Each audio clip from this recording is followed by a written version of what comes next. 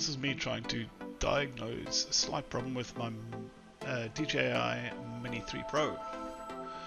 So basically what I'm seeing is this sort of shot is fine. It's the panning where it goes pear-shaped. So it looks pretty smooth, but when I pan it seems to be like sort of jerky. Yeah, you can see it's as if it's go stop, go stop, go stop, go stop. However, if I move forward, it's all good. Panning down seems fine. So here's another shot. Just trying to pan right across this road, but it seems go stop, go stop, go stop. It's not this very smooth, fluid motion. Going forward, maybe it's a little bit weird as well, but it's mainly on the panning. So I'll pan across to the right here. Go.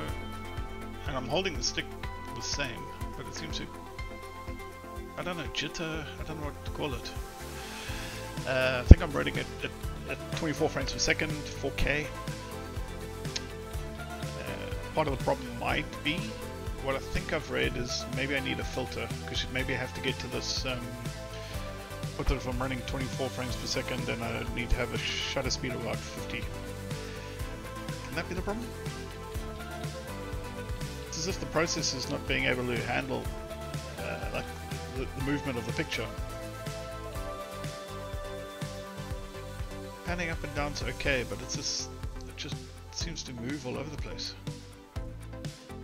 Let's try with a bit of trees. It's as if it's maybe the more busy the picture is, the Mini ain't handling too well.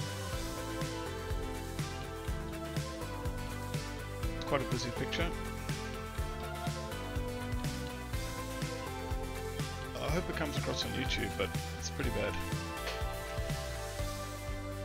Yeah, there you can see it a lot.